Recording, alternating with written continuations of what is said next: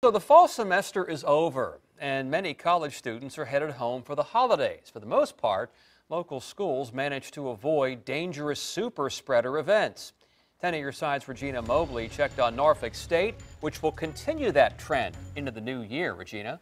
Tom, the university is asking students to stay the course, continue social distancing, wearing masks and sanitizing their hands.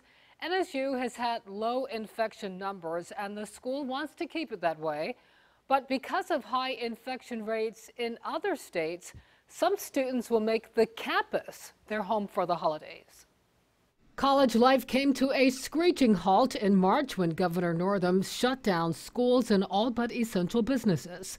Slowly, campuses reopened to a changed world that required distance and virtual learning.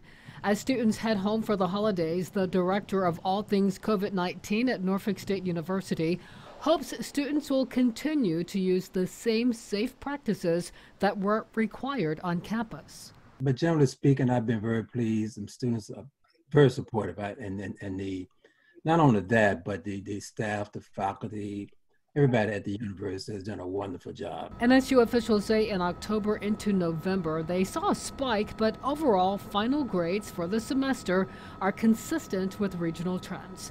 In cumulative numbers, NSU has had 41 cases, ODU 208, CNU 103, and the College of William and Mary checks in with 83 cases. Toward the end, things kind of got a little dicey, but not out of control. But not all students are headed home. At NSU, 200 students applied to a program that allows them to stay on campus through the entire holiday season if infection rates in their hometowns is high or if there are close quarters at home.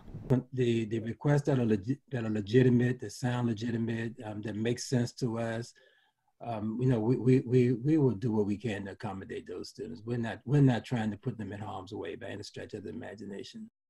When classes resume at NSU in January, everyone will be tested for COVID-19. Anyone who is positive will be isolated. And if you test negative but you have symptoms, you will be placed in quarantine. Regina Mobley, 10 on your side. And